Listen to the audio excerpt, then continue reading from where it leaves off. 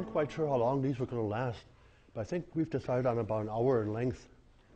So if anybody has to go early, you're welcome to do so. If you want to stay late, I can answer questions if you have any, and we'll see how this proceeds. One thing I have to warn you about, my granddaughter gave me this cold the third time in a row now. So if I suddenly start acting irrationally, it's because I'm trying to hold back a cough. And you'll have to give me a few minutes to control myself. I also have a weird sense of humor, so you can laugh anytime you want. Okay, I thought I'd add this ending right away in case nobody showed up. And I was pretty close to it, too. Okay, I want to give you a short background here and a little advertising. I've been here since 2001, and we collaborate a lot with the Sheboygan Astronomical Society. We have one of our former members here. We have a meeting tonight, and you're not at the meeting? I thought this would be more interesting. Well, good for you. No, what I want to point out is our society assembled in the year 1973. Boy, am I off. And if you do the math from 1973 to 2013, that makes 40 years. So we have a 40th anniversary this year. When we formed the society, we noticed that the Sheboygan Press had an announcement that the Comet of the Century was coming. That sound familiar? They're talking about Comet of the Century now. This particular comet was named Comet Kahutek. It was going to be fantastic. You could see it during the daytime, and people were going to get so interested in astronomy. So I came to UW Sheboygan, and I borrowed some of the telescopes. I think Al Keppel was the astronomy teacher then. And we made arrangements to set them up at the Sheboygan Memorial Mall so that people could look at the comet with a telescope. The comet was not as spectacular as we had been promised. What happened was that comets can't be predicted. You know, they're all different ages. They have different components. Some last longer. Some resist the pressure of the sun more. And you never know what's going to happen. So it was kind of disappointing. The comet itself was about second magnitude. If you can picture the stars of the Big Dipper, that's second magnitude. So it was easy enough to see with binoculars and a telescope, but it wasn't a very nice object to look at with the naked eye. So I'm hoping that we won't get disappointed again this year when you're talking about the comet of the century. This is actually what the comet looked like if you were out in the country. Out from the mall area, you could only see the white areas to the left. You could see the head and a little bit of the coma and a short extended tail. So it was disappointing.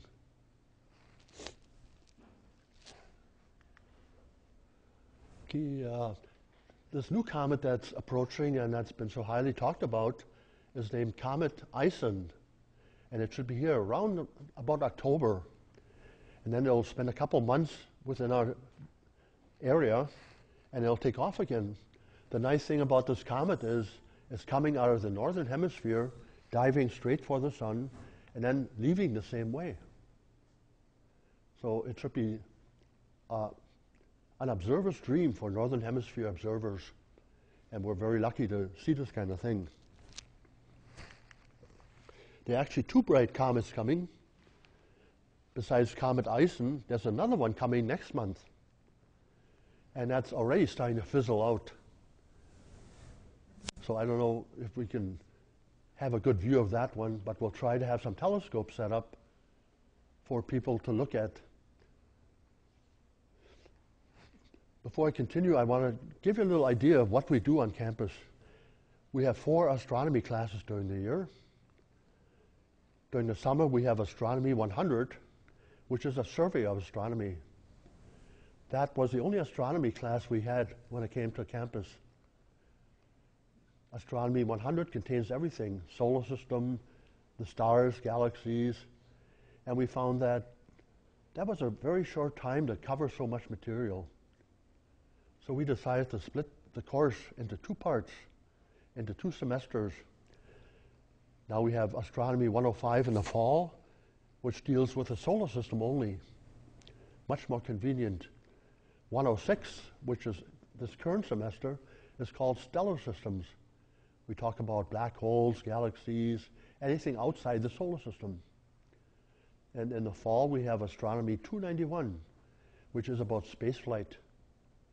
And that's one of the more exciting courses of all 4 of them, because now on our schedule we have possible balloon flights, high altitude balloon flights going up to 100,000 feet. We're still trying to look for different kinds of payloads to add to such objects. So far we've just launched cameras. And you can't launch them from Sheboygan because most of the prevailing winds go to the east. You can have payloads costing several $1,000s go in the drink or end up in Michigan if you're launching from this area. So the launches usually take place in the Madison area. With the last launch, the balloon came down directly over the campus. I thought, oh my gosh, here it's Saturday, all the students are out. Somebody's going to grab the payload and take it to their dorm. But we lucked out because the payload landed on top of a building, and we had the campus police come and get it for us. So that worked out okay. The balloons have GPS on board, so you can track them with like these little tablets you have here. They show you a map of the ground and the exact position underneath the balloon. And then it's a race with the chase cars to try to get to be the first person to find the balloon. It's a lot of fun. Okay, so here's the comet that's coming next month.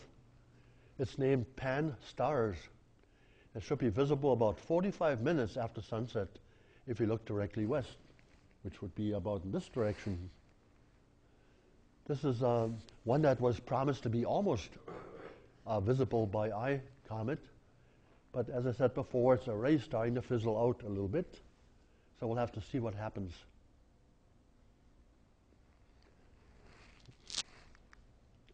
This is the comet ISON that so much hullabaloo is being put out with. It's this tiny dot inside these 2 crosshairs. And it's currently about 5 astronomical units away from the sun. The average distance between the Earth and the sun is 1 astronomical unit. So it's just crossing the orbit of Jupiter. It's got a long ways to go till it gets here, but most comets don't get that bright at such a distance away from the sun. And that's what they're hoping for.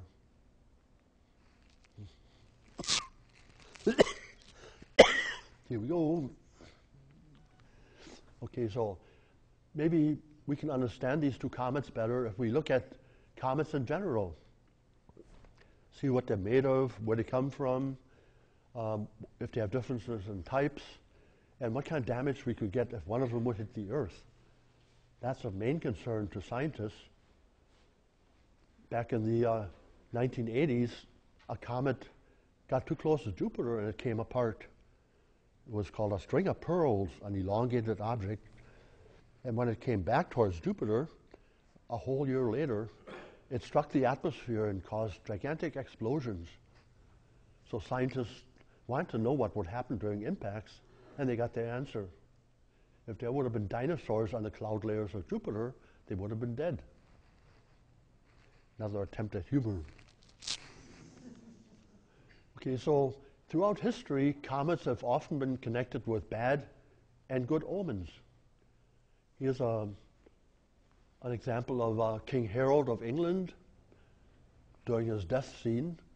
And in the upper part, you can see a comet. So many artists connected comets with bad things that were happening. In another case, here's the Nativity, Jesus being born. And what do you know? Up on top is a comet. So people think that the wise men that came to visit Jesus may have been astrologers, and they must have known about new things in the sky.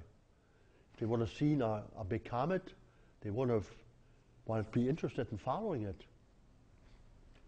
On the right, we have a bunch of people standing around, and there's a comet stretching from one end of the sky to the other. Images like this lead astronomers to believe that comets in general have kind of fizzled out. There must have been a lot more bigger comets, what they call sun grazers. And these have fizzled out maybe because comets evolve. They lose a lot of their volatiles each time they pass the sun. So only comets from far away can retain that much on their surfaces. Okay, so perhaps the best known comet of all is Comet Halley. It was the first comet to be predicted on its return. Halley takes about 76 years to complete a trip around the sun. Sometimes that's plus or minus 2 years. That's because the volatiles being emanated from it produce jets which act like a rocket engine, and that causes it to speed up or slow down. Interesting thing about Comet Halley is that it travels in a retrograde direction. All the planets in our solar system move from west to east in a direct orbit. Anything that moves in the opposite direction is in a retrograde path. So this means that Comet Halley must have come close to one of the planets at some time in the past. And the gravity from the planet must have ejected it in the opposite direction. Comet Halley is also one of the items that are called short period comets. Any comet that orbits the sun in less than 110 years is a short period comet. Anything that takes longer is a long period comet. And both of these comets that we're expecting this year are long period comets. One of the differences between the two is that short period comets have passed the sun a number of times. And each time that happens, they lose some of the volatiles in them. The long period comets may take 40, 50,000 years before they pass the sun again. So that makes them live longer. Of course, on occasion, some of them can pass a planet and get captured so that the length of time is much shorter. Halley's comet was also found to have a magnetic field, the first such object of its kind.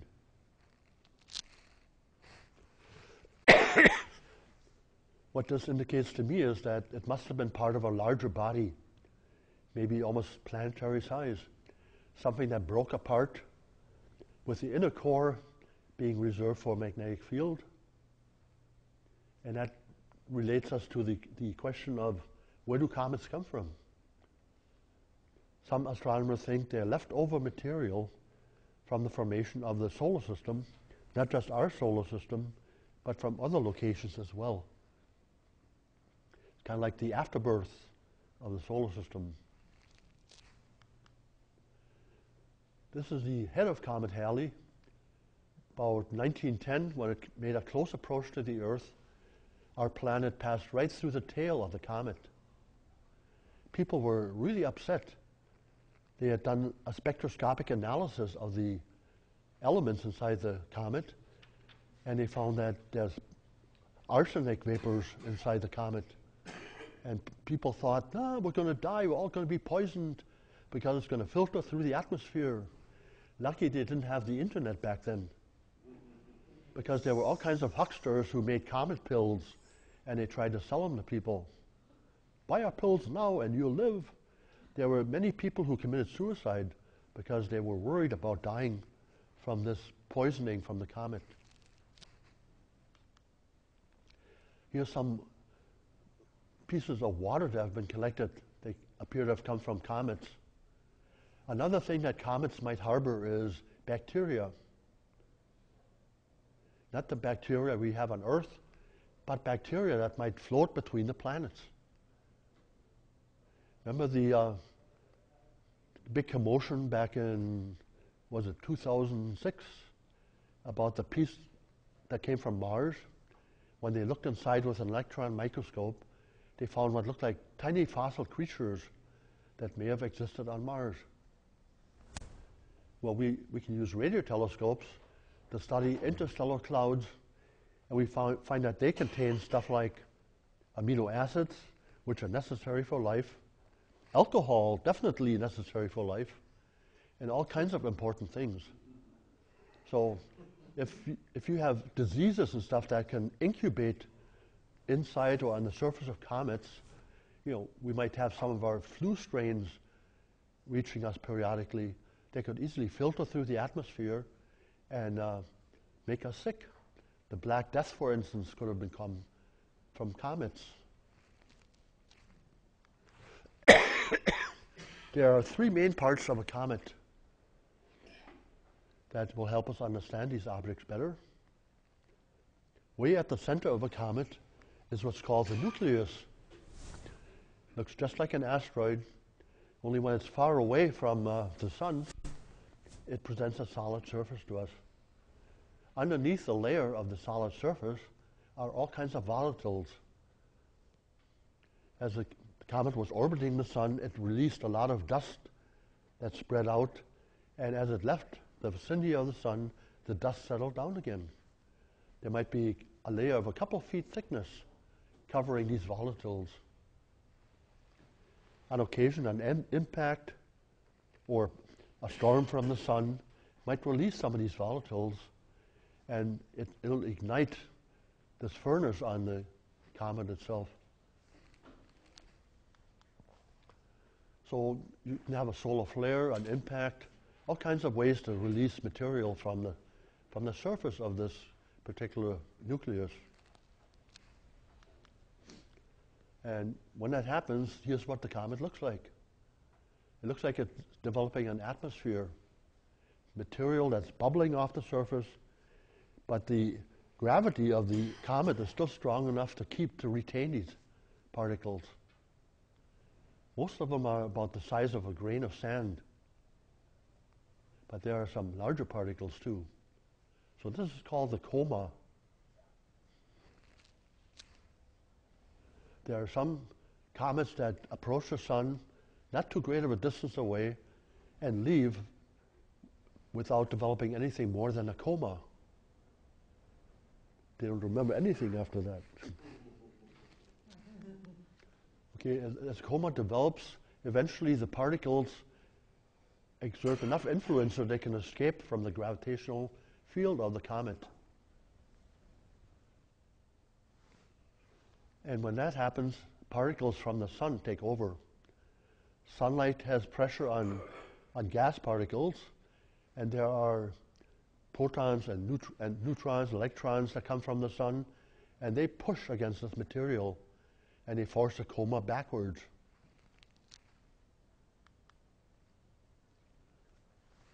So since most of the surface particles are like beach sand, very small particles, the same particles that produce a meteor shower, like when you see the Perseus meteor shower in August, or the Leonid meteor shower in the latter part of the year, those are all tiny particles that burn up as they speed through the atmosphere.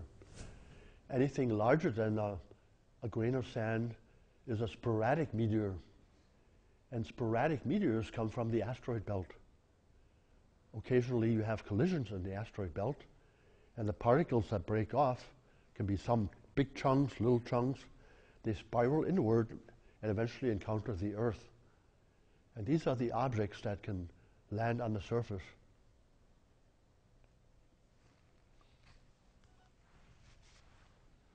Okay, most asteroids are found between the area of the planets Mars and Jupiter. This is in the area called the asteroid belt. Sometimes there are collisions in the asteroid belt, and that will make the asteroid appear like it's a comet, because a coma and a tail develop. So astronomers sometimes have a hard time distinguishing between the two. Is a comet or an asteroid? Tastes great, less filling. Tastes great, less filling. You watch the Super Bowl? I miss those commercials. So here's a collision that was photographed with the Hubble Space Telescope of two asteroids that collided. You can see material coming off one of the asteroids, forming a tail and an elongated object. So this could be called a transition asteroid or transition comet. All depends on if this is dust or is it some kind of volatiles that have been hidden inside the asteroid. This is the third part of a comet. It's a tail. Comets have two tails. One is a dust tail and one is a gas tail. The bluish colored object is the gas tail. It always points directly away from the sun. The dust tail is seen curved to the right, and that's produced of these tiny particles that bubbled off the surface of the sun. It always points along the direction of the orbit. And as I said before, each time a comet passes the sun, it loses some of the material on its body. Eventually, the entire orbit is filled up with these tiny particles of dust. So all Earth has to do is go inside this orbital area, and you have a meteor shower. So each of the meteor showers we know of on Earth were produced by polluted comets. It has nothing to do with drunk UWS students or anything like that. Extra credit for laughing at me. So the two types of dust tail is dust and gas. One always points away from the sun, and it's affected by the pressure of sunlight, because sunlight is strong enough to push against gas, but it can't push against the little bits of soil. So nucleus, coma, and the two tails. There are some comets that actually develop more than two tails. And when that happens, it's a matter of geometry. You're actually looking at the tails forming a cone. So when you're looking edge on to the cone, it looks like there's two tails plus the one in the center. There was a beautiful comet named West back in 1976, which developed all these different tails that made it a beautiful sight as it rose over Lake Michigan. Then it got a little too close to the sun, and it split into 4 different parts. So when it comes back in about 40,000 years, you'll have 4 individual comets approaching the sun. Okay, before the space age began in the 1950s, astronomers used comets for natural space probes. They followed the path of a comet throughout the solar system, and they monitored the way the tail behaved. If it waved, they waved back. No. If it waved, then they knew that something was affecting it, some unique particle. And for like a gas tail, sunlight can be the culprit. But for a dust tail, there had to be a larger particle, more powerful. And this gave them the idea that there was something called a solar wind, particles being emanated by the sun. And the first observation of the solar wind was made by American satellites, which went into orbit around the sun. Here's Comet Morehouse.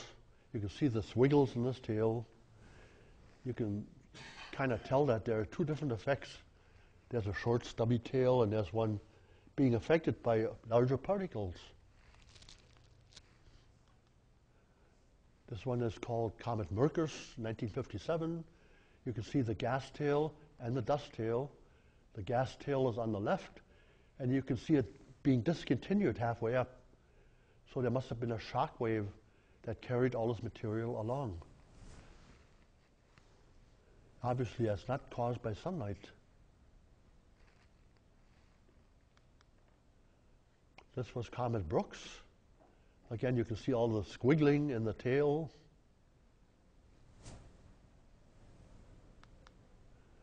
And once the space age began, they could make a direct analysis of some of these comets. They could have flybys, bring sample returns back, and in some cases even use some of the missions a multiple number of times so they could visit various different comets. The first attempt to visit a comet was made by the United States. And this was the ICE mission. ISEE, ICE, get it? The way the ICE mission worked, it was hovering at a spot between the Earth and the Sun where the gravitational effects cancel themselves out. Now at this particular time, Comet Halley was scheduled to come and return to the vicinity of us. And the United States didn't have any money. We were at the end of the Vietnam War, and all kinds of stuff was being canceled. We had the 2 Viking landers on the surface of Mars, and those people wanted to save $40,000, so they cut them off instead of continuing to send back pictures. I think that's criminal, a real waste. So there was an attempt to combine a U.S. mission with a European mission, but the United States canceled out. Again, the bean counters in Washington kept hemming and hawing, trying to cut funding. There was an attempt to donate money by amateur astronomers.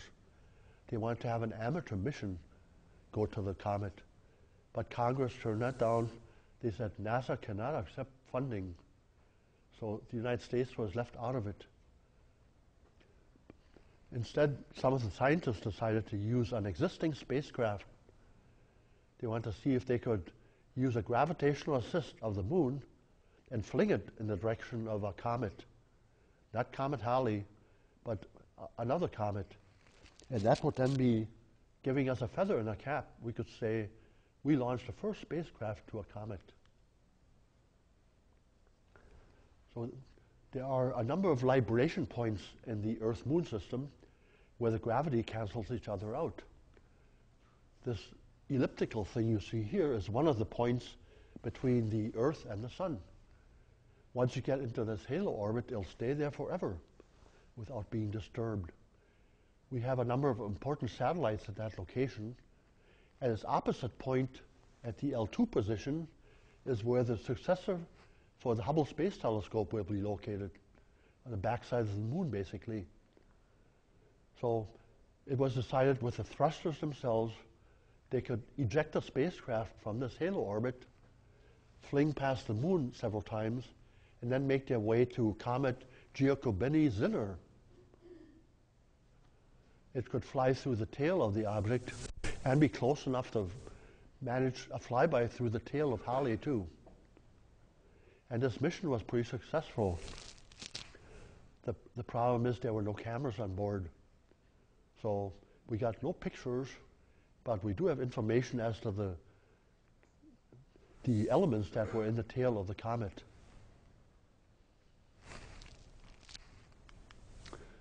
There was a whole armada of space vehicles that encountered Halley. There were 2 missions from the USSR. There was 1 from Europe, and even Japan pitched in and launched 2 missions. Now, I mentioned before that Halley's comet travels in a retrograde orbit around the solar system. So if you want to fly next to it, we'll have a slow flyby.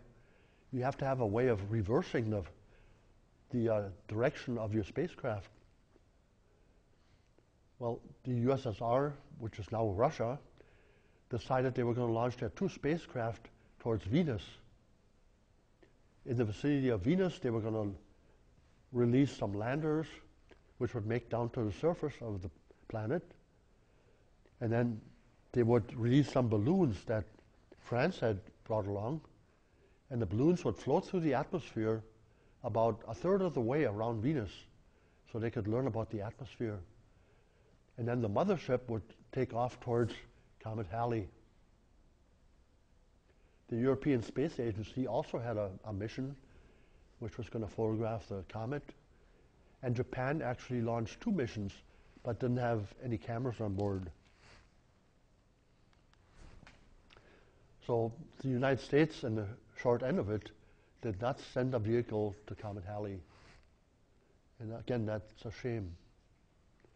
If you ever go to Disneyland in Florida, they've got this Tomorrowland, and they've got this fancy spaceship that's supposed to demonstrate how advanced we're going to be when Comet Halley comes next time. We're going to go visit it with a spaceship, and that never happened.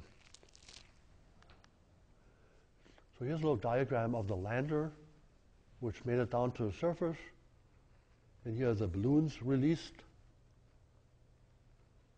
And the mothership up on top making a flyby of the comet.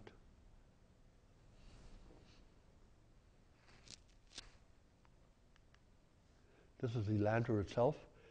The pressure on the bottom of Venus's atmosphere is so intense that it can crush a vehicle within a half hour. Also, the temperature is hot enough to melt lead. And if that won't kill your spacecraft, there's a layer of sulfuric acid on the bottom of the cloud layers. So Venus is not a nice place to explore or visit.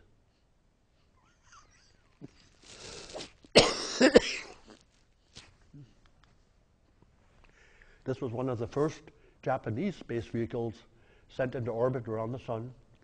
It was an engineering test vehicle to see if they could just build it and launch it. It was followed by a second one, which was a little more advanced. But again, neither of these two really got that close to Comet Halley. It was just a propaganda stunt. The European mission was named Giotto, and in order to avoid the dust that was being emanated by the coma of Comet Halley, it had to fly backwards with a heat shield protecting it.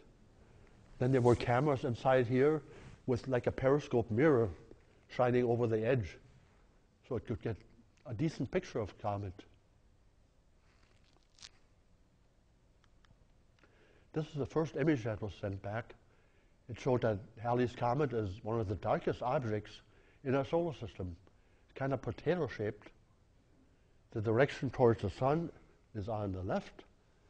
So when the solar particles strike the surface, they produce fissures or something to release some of this interior stuff. And that pushes outward to develop a coma and then gets pushed backwards to develop the tail.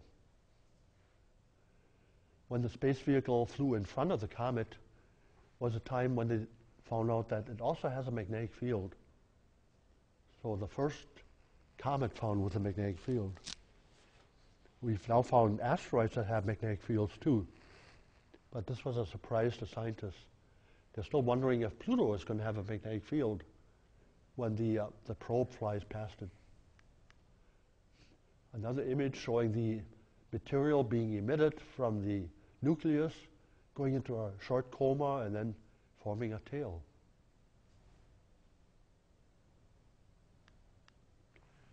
Okay, another mission to a comet was called Stardust, and it went to a comet called Wild 2, not Wild 2, but Wild 2. This particular comet was thought to come from the Kuiper belt, which is just beyond the orbit of Neptune. Somehow it got ejected out of the Kuiper belt and made its way towards Jupiter, where it got ejected into its present circular orbit. So scientists wanted to see what this comet was like. They took along a collector, which you see on the bottom here. It's like a solar panel or like a tennis panel. When the bottom container opens, the panel can slide upward, and it's got some kind of gelatin inside, which can get sticky particles from the comet. This is called aerogel. I've got some in here if you want to pass it around. Aerogel is the next thing in the building construction industry. It's going to be used for insulation and for all kinds of different things.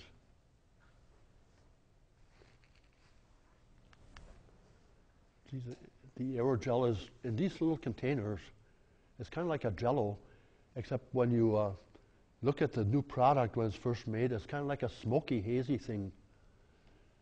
But it's got a lot of substance that can hold stuff. It can act like a shuttle heating tile, so it can keep the hot and cold separate. It's almost like a styrofoam type of thing.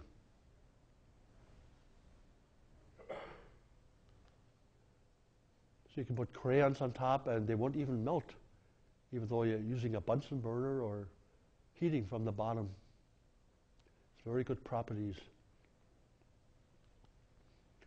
When the mission was launched, scientists almost skipped a heartbeat.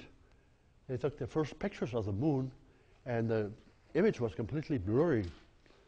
It looked like some moisture has gotten on the lens. So they wondered if they'd be able to get any pictures at all. Now, this was pretty common to military satellites. When the early spy satellites were launched, they found that if there was moisture on the lens, they could dissipate it just by having a slight electrical charge over the front end of the lens, because this is caused by atomic oxygen being released from the lens. But they kept turning the spacecraft back and forth to the sun to heat it and back to the darkness of space to get these temperature extremes. And finally, they were able to burn off the moisture that was on the lens. So the optical problems disappeared. This was the nucleus of the comet as the vehicle approached. You can see it looks a little different. Well, it's a larger nucleus, so the comet has enough mass to pull itself into a circular shape. You can see a lot of craters and what looks like putty on the outside.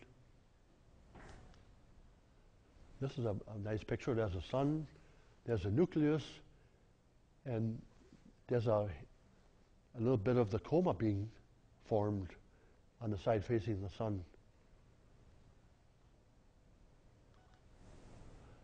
Okay, so the spacecraft folded everything up and released the capsule, brought it back to Earth. And this was the highest speed object ever to enter the atmosphere of the Earth at the time, even faster than astronauts coming back from the moon. The sample retrieval was over Utah. That seems to be the latest place.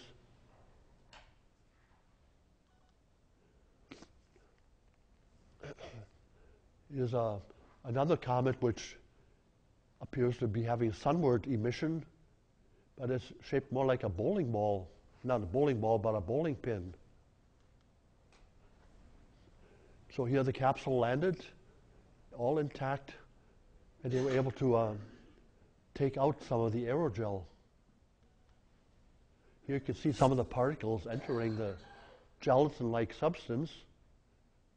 And these are actual pieces of the comet.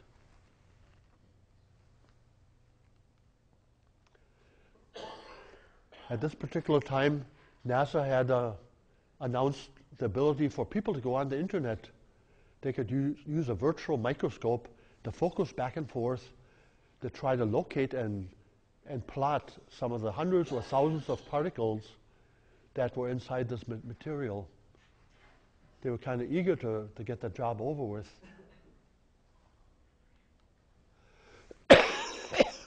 From the information that they gathered from the comet particles, it appears that what astronomers had suspected all along is in fact true.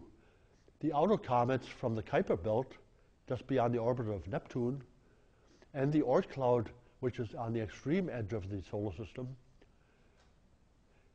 must have formed in a warmer region, which means that when the solar system developed, the sun ignited in what they call a T-Tauri phase, and that blew a lot of the material in the outer parts of the solar system. So the particles indicate that they formed in a warmer region. Another mission was called Deep Impact, which was launched to the comet Tempel 1. This had a mothership and a penetrator, which you see on the left.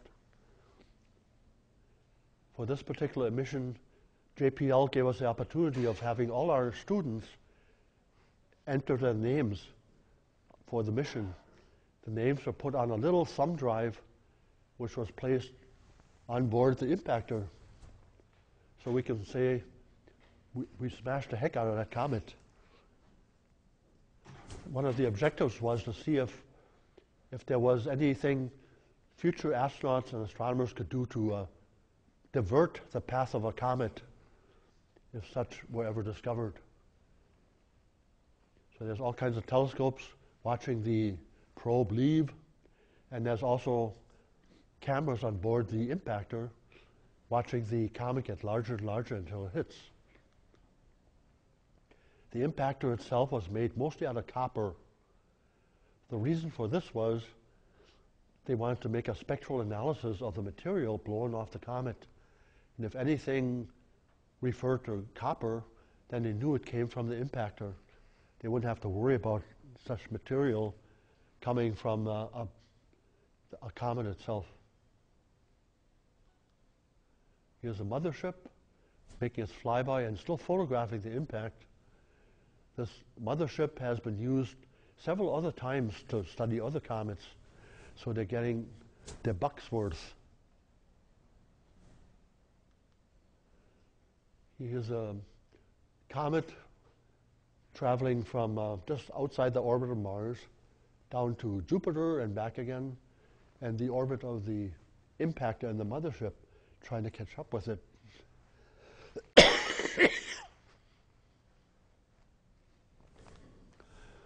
The impactor was actually launched and positioned in front of the comet, so the comet would have to catch up with it. No sense in trying to steer it towards the comet. You might miss and then you wouldn't have anything. So here's from the mothership, the comet getting larger. You can see the coma and a short tail.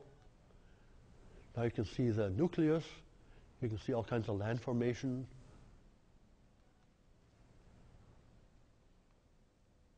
All kinds of ridges, mountains, craters.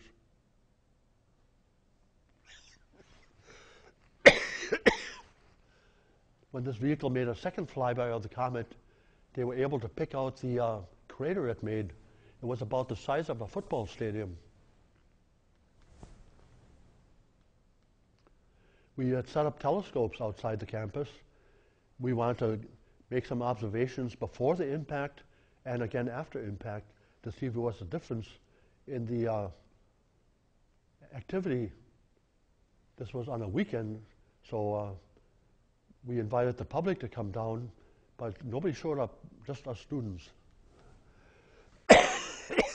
Here's the impact itself from the mothership. And this is what happened.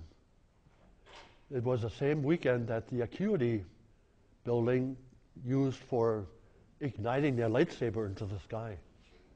So we had light pollution just about where the comet was going to be appearing. Some of my students got so upset, they went down to talk to management and they say, "Why do you do this to us?" And they said, "Well, there's a law that if there's a flag flying above a place, it has to be illuminated at all times at night." So they volunteered to go down with flashlights and shine flashlights on the flag, tongue-in-cheek, but it didn't work either. The Hubble Space Telescope showed that there was indeed a change in brightness before and after. Okay, Deep Space One, I believe, was the last, most recent missions to Comet Borrelly. It used an ion drive, the same kind of drive that's currently in the asteroid belt investigating Ceres and Vesta. You can burn these things for years at a time, but you get very little thrust. So it's approaching the space vehicle, hunting it down. And this one looks kind of like a bowling pin again. As we approach, you can see a little more detail. And again, I want to remind you that short period comets come from the Kuiper belt, which is just beyond the orbit of Neptune. Pluto travels in and out of the Kuiper belt during its progress around the sun. And that's one of the reasons why it was demoted from planethood. Usually there's a collision in some of the Kuiper belt objects, and they'll send a comet sunward, or Neptune can perturb some of the objects and send them towards the sun. Long period comets come from the Oort cloud, which is halfway between our sun and nearby stars. Okay, now some of you may wonder, how do astronomers know that sporadic meteors come from the asteroid belt? You know, the random flashes you see in the sky once in a while. quick, make a wish, make a wish. Well, in the 1950s, when the space age started, our government spent a lot of bucks, big bucks, buying these Baker Nunn cameras. They're extremely fast. They're like 1.0 or 1.2 for fastness and effectiveness. With that, within a few seconds, you can photograph all the stars you can see with the naked eye. Later on, they went on the market, and you could buy them for a song. But inside these refractor-type cameras was a rotating shutter with a blade constantly turning.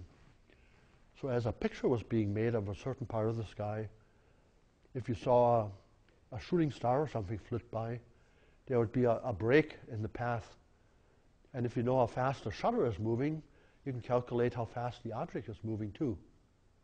So astronomers know how much of a speed an object would have to have if it's coming from, say, the asteroid belt towards the Earth. That's a fairly easy procedure to calculate. But each of these dashes is caused by the shutter.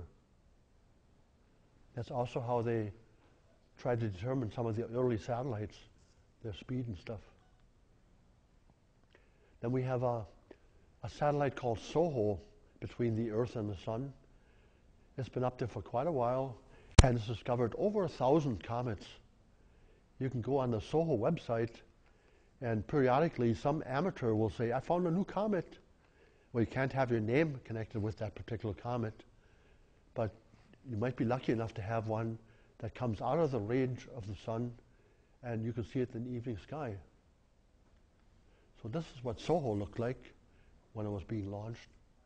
It has 4 different cameras in wide angle, regular angle, white light, and infrared, I believe. And it constantly observes the sun. And it's, again, got this halo orbit between the Earth and the sun. So if there's a strong solar wind coming from the sun, we've got instant warning, because it can send messages back to us saying, hey, watch for northern lights, watch for effects on your electronics. So here's one of the images. The sun is blocked out, and here's a comet heading towards the sun. Look at the bend in the tail. That's a gas tail. So it's moving so fast that the actual tail is being bent by sunlight. When the comet came around the other side, it didn't reappear. So scientists think it collided with the sun's surface. Here's another image, the wide angle one. Up on top you can see a comet heading down toward the sun. That one disappeared too.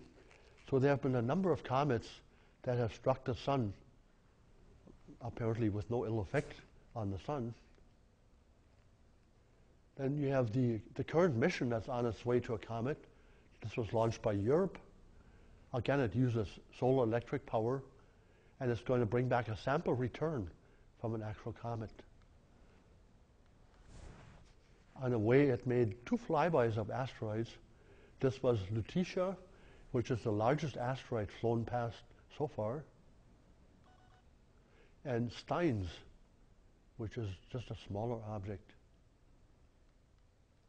It's going to release a lander, which will settle down on the surface and bring back a sample to Earth. Notice the spindly arms and legs, because there's very little gravity on the surface of such a body.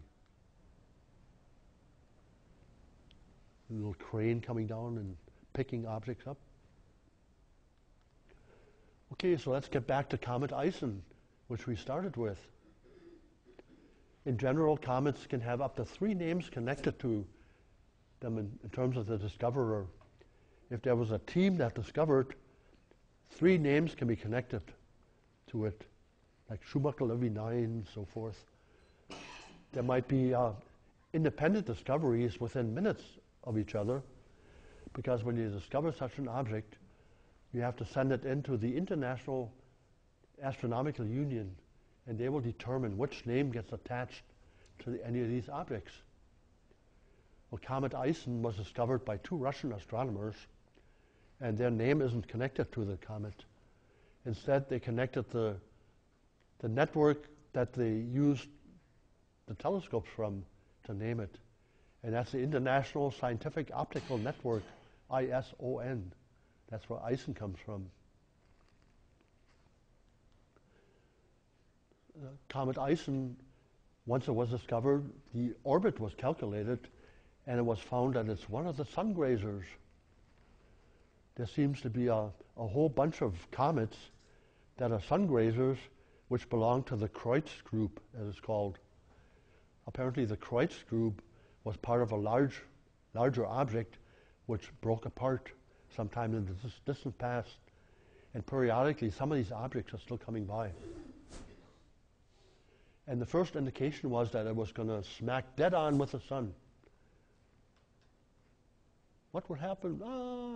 When Ikeazeki appeared in 1966, it was also scheduled to hit the sun. That was a sun grazer too. But once they were able to finalize the orbit, they found that it was going to be close, but no cigar. So this one is going to come less than the diameter of the sun to our native body in the sky. And that might be close enough to break it up. So when it leaves the sun, it can be in a number of pieces. That's something that they're watching for now. There was also a satellite called SolWind, or P78-1, which was an excellent sun observatory. It photographed many comets that approached the sun, and some of them hitting it and stuff. But this was shot down during the Reagan administration when they were testing their Star Wars concept. They launched a rocket and just blew it out of the sky. There was some ill feeling among astronomers when that happened, because it was in perfect working condition.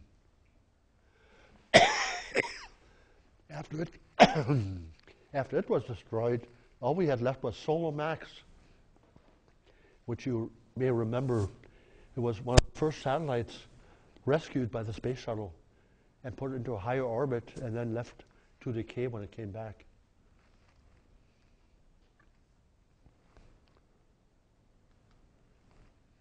So the question now is, where is this strange comet from? All the comets we have cataloged travel in either elliptical or parabolic orbits, which means that they're bound to the gravity of the sun. This particular comet is only the second one I know of that is approaching in a hyperbolic orbit. A hyperbolic orbit is one of escape. If you have an outward hyperbolic orbit like the Voyager, Pioneer, and the Pluto probes, they're never going to come back. But if you have an inbound hyperbolic orbit, it means that it's coming from another solar system. So it's entering our solar system from interstellar space. Where was it formed? What star was it formed with? What kind of views has it seen? Were there planets around the star? It must have made several trips around the parent star. What kind of stories could it tell? These are all interesting things that astronomers hope to find out. And one thing that's really interesting is that the first indication is that the comet has kind of a greenish color. There was one other comet with a hyperbolic orbit that approached us about 2 years ago. It also had kind of a greenish color. So is there some material between the stars that produces this kind of coloring? That's something that they're looking at too. So Comet Lovejoy was a photograph from the space station. This is actually the edge of the Earth with a comet poking up. This one survived its close trip to the sun. The same year, again in 2011, we had a comet called Elenin, and that broke up and it got too close to the sun. This was the object that they were talking about the Mayans, causing a destruction because it's going to hit the Earth and all that stuff. Well, we showed them, didn't we? Okay, 5 minutes, that's good timing. Anybody else want to have a picture of Saturn? If anybody is interested, I can send you an email message whenever we're going to observe some of these comets. We'll have some telescopes set up straight out here, and hopefully you'll this next one won't fizzle out.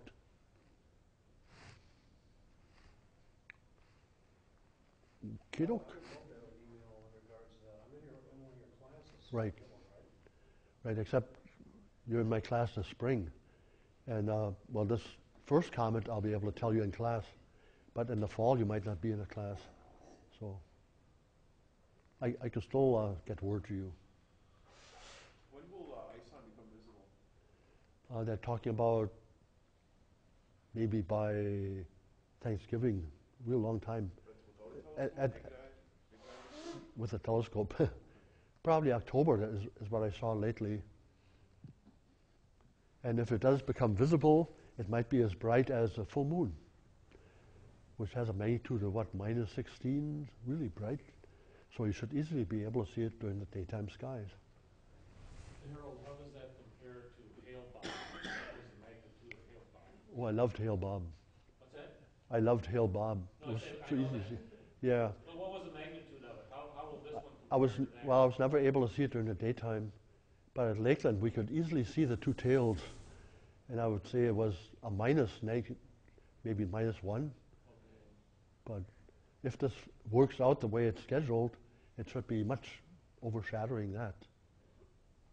Harold, you mentioned the one comet had a magnetic field. What would generate it in a comet? I usually suspect. you need something ferrous to circulate it to generate a magnetic field. Yeah, I would suspect it was part of a larger body at one time, just like some of the asteroids that are found with magnetic fields.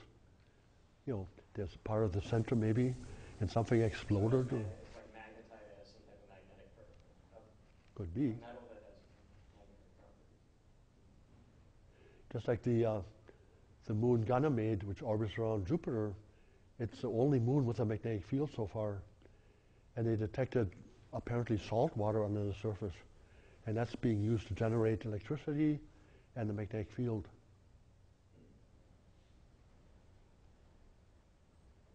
Was hail bomb a long period or a hyperbolic?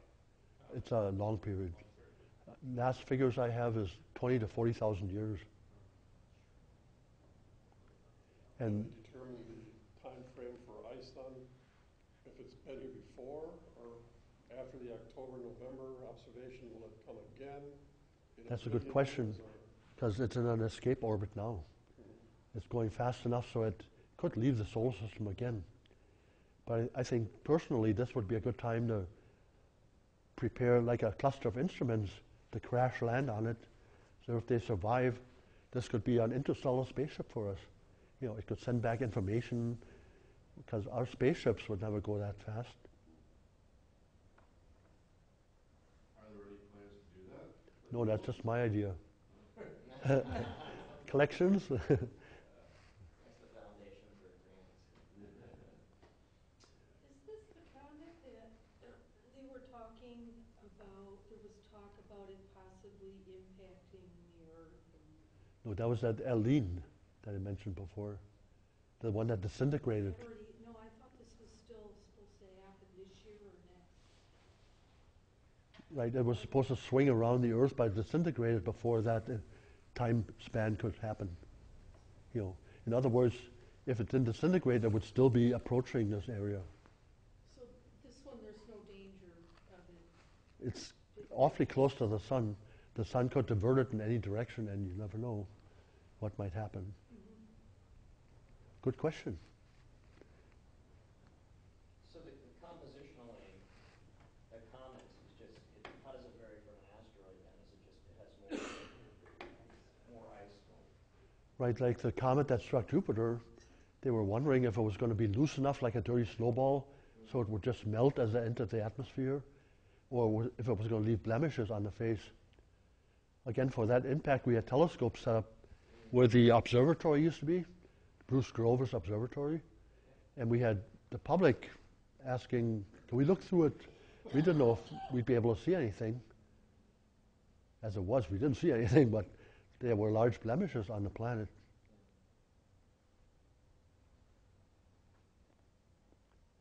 So apparently they were all solid bodies. And one of them, when it impacted the cloud layers of Jupiter, it interacted with the magnetic field. And it followed the field lines so that there were northern and southern lights on the planet. So maybe this had a core with a magnetic field too. So I was just wondering too, because fundamentally, why would you have a coma on one body and not the other? If it's asteroid a coma when they're exposed Right. to the solar radiance. What you were saying, maybe ISON was projected off of like other solar system that I may have left. Would there be some way of projecting its travel in as to where it came from, and then where that star may have been back, let's say 1 or 2 million years ago, as it came off of that star, perhaps? Possibly. There's some talk that the sun might have been part of a cluster that was formed from a large galactic cluster, and that would have caused all the stars inside to spread outward, but the sun would have orbited the center of the Milky Way galaxy, let's see, once every 250 million years, and it's about 7 billion years, so that it would have gone around about 21 times already, and during that time you couldn't tell one from the other, and who knows how long the comet was in interstellar space. Do these comets travel on the same plane as the planets are on with the sun? That's a good question. From another angle like that? That's a good question. The Kuiper belt is like a donut that goes around the sun, and the Oort cloud, which is composed of material that was ejected to that location, was initially also kind of a flat plane, but because the plane of our solar system and the plane of the Milky Way are almost 60 degrees to each other, these objects have been torn into a spherical shape. So it's a spherical cloud now. And they argued for that because the comets are coming from all different directions, so it's got to be a spherical shape. And in regards to your answer, it's hard to tell if this was a star above the plane of the galaxy or below or on the same level. But I'm sure they're trying to figure something out. How did all the planets get on the same plane? When all the planets formed, it was formed out of a disk which kind of flattened out. Like when you're on a chair and you're spinning, see if I can do this without getting sick here. Like an ice skater, when they hold out their arms, eventually the cloud starts like this, but the centrifugal force pulls the center out, so you have a flattened plane, and that's where all the planets move in, except for Pluto. That's one of the reasons why it was demoted, because it was 17 degrees off the plane of the other planets. It could have collided with something in the Kuiper belt, or it could have been an escaped moon from someplace, but there are all these possibilities. Now we just realized that Pluto is a dog, not a planet.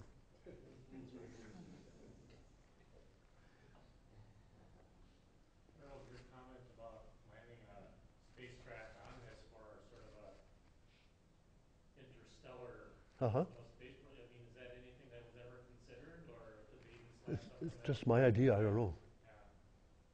They couldn't slap something together like that this late in the game now, could they? You could build like a solar sail and just sail it into the path of the comet. That might be the fastest way of doing it. And then just let it collide with it. I'm sure there are other propulsive techniques you could come up with, like a solar plasma, which kind of acts like a cushion. One thing you don't want to do is destroy the instruments. People are concerned about an asteroid or a comet or something hitting the Earth. But what if a great big asteroid would hit the moon and knock that baby out Right. of its rocker? That's one of the things. The Earth terribly, tremendously. Yeah. That's one of the things they're watching for now too. There was some talk of building like an automated observatory on the lunar surface so it can scan in all directions from the moon. Thing is, the moon is 1/4 the diameter of the Earth, so there's a less chance of that happening, but it still could. Because another asteroid just recently was Yep. Between the Earth and the moon. It didn't hit any satellites, did it? No, Have you heard anything? No, that's That was covered.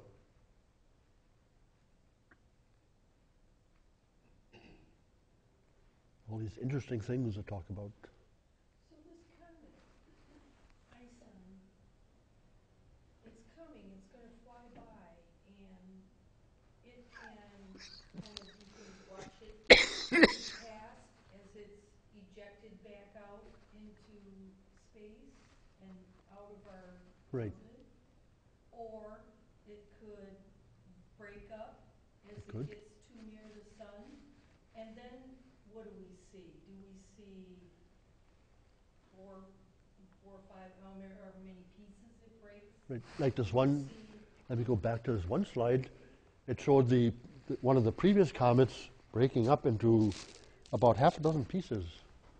See? A whole swarm, like shooting a shotgun off. so we could see that with this one, It's possible and if it comes too close. it could impact the moon or. Well, if this is the plane of the planets, the comet is coming from the top, and it's swinging real close to the sun and then going back out. So it's not really coming close to any of the planets here. When they say it's about as far away as Jupiter, like Jupiter would be about over here, and it's not really going by Jupiter, it's still pretty far away. And even if it breaks up, Harold, those individual pieces basically staying in the same orbital path. Normally, yep. Like with Schumacher-Levy 9, which struck Jupiter, it formed a string of pearls, as they call it. Instead of scattering in all different locations, they followed each other, each in its own orbit around Jupiter, but they ended up in basically the same place, while Jupiter just orbited or rotated underneath it. And we could also not see anything. Maybe. Yeah. Are these projections for a location where it's going to go around the sun? When is that going to get more exact? When will a person know exactly the? Good question. Good question. Maybe they'll find additional observations that were made before the two Russians found it, and they'll be able to add that in, so they can refine the measurements a little bit. But I'm sure now that it's been found, a lot of astronomers are monitoring it and tracking it, and it shouldn't take too long to find out some more details. The Russians that discovered it, they're not going to try and intercept or I don't think so. get. They might be mad that they're not named for it. No. That's interesting.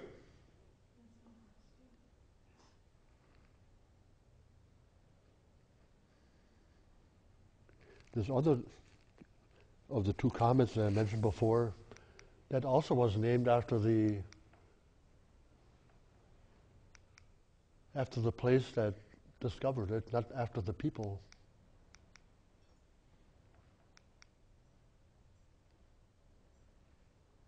The one that's coming next month.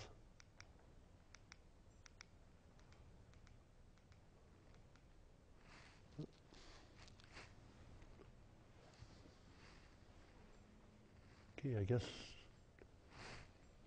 10 after 8. I could stay here all night and talk.